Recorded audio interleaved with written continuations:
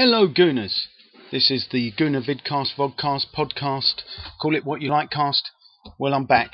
It's been about 5 days, so I hope you missed me. I bet most of you didn't. This is the agenda today. I'm going to flash it too quickly for you to see, because I'm feeling in a funny sort of mood today.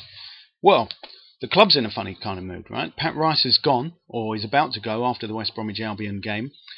Well, when it comes to send-offs, we can do just as well as West Brom. West Brom sending off their boss, Roy Hodgson, who's taken over the England job.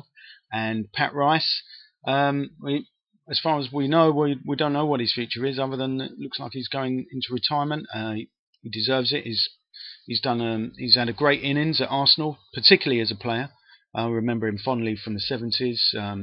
He was in that team that I grew to love in the double winning year.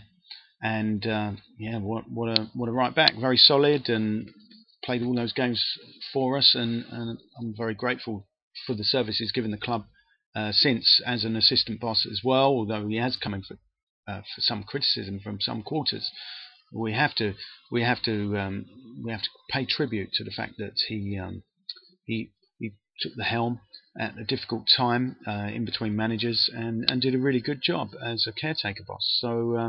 So thanks to Pat. Of course, a lot of people at the club are going to miss Pat Rice an awful lot. I think it was time for a change. But anyway, thanks for the memories, Pat Rice. You certainly won't be forgotten, that's for sure. Not in the managerial sense, and certainly no way in a footballing sense.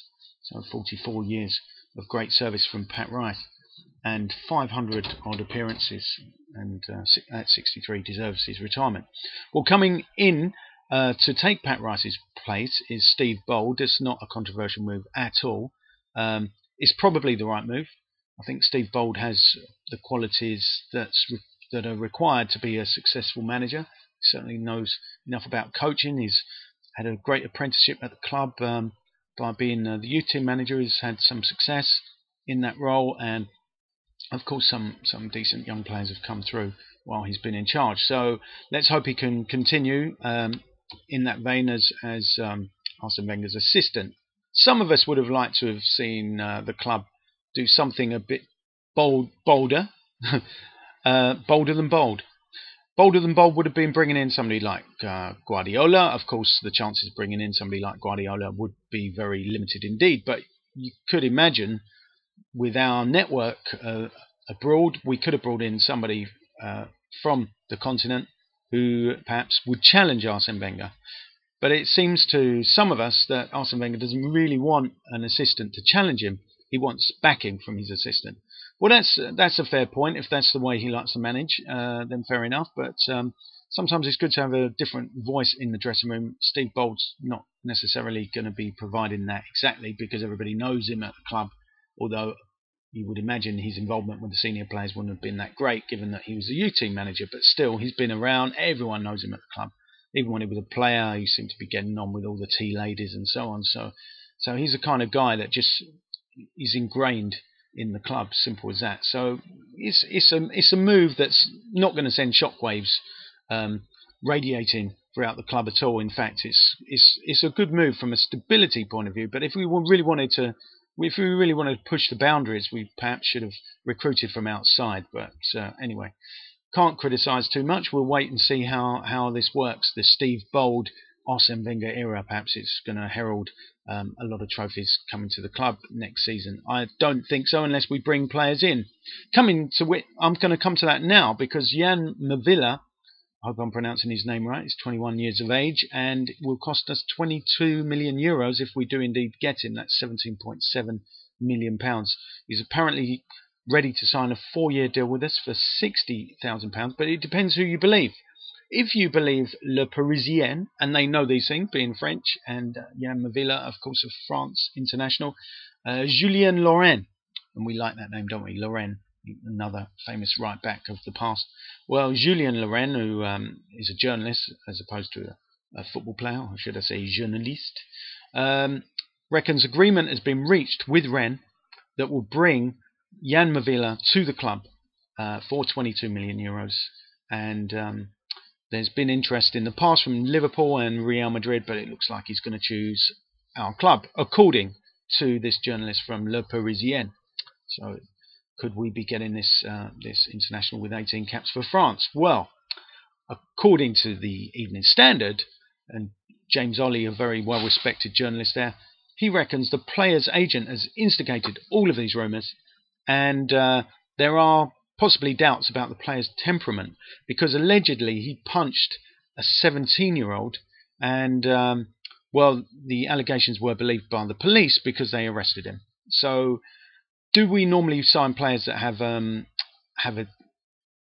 possibly temperamental problems? Well, yes, we do when we don't do the research, but if this guy's under investigation, you'd have to say the club will probably veer away from signing him. We may be veering away from signing Yann M'Vila because he's coming out and saying he really wants to join Spurs. So I'm not so sure. Even though I said in a previous podcast I thought we were going to get him, I claim the right to change my mind. I've changed my mind. I don't necessarily think we will get him. I haven't changed my mind about the forthcoming games on Sunday. Obviously, crucial games. Everton play Newcastle. Newcastle still in the hunt for that fourth place. Spurs, Blackburn. Well, that's 3 points to Spurs, I'm afraid. I'm so glad I called it wrong the other weekend as far as Spurs were concerned. And with us, I've been saying all along this would be, even though everyone thinks I'm crazy, I said all along I thought this would be an easier game than the Norwich game.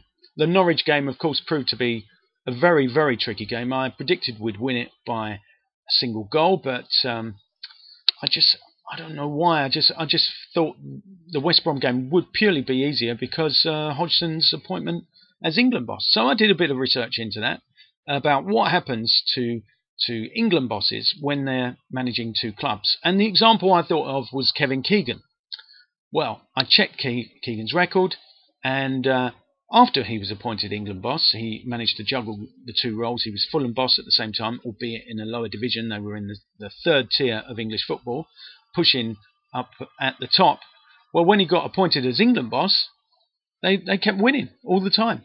So, obviously, West Brom got a draw last weekend, so not bad form away from home. A point's not bad, is it, if you're in mid-table? So it's not going to be as easy as perhaps I thought, but I still think we're going to edge it.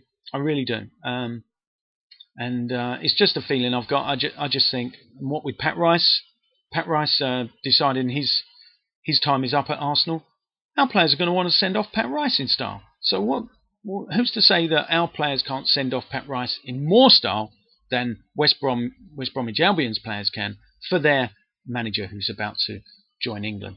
I mean, how many of them are going to get in the England team?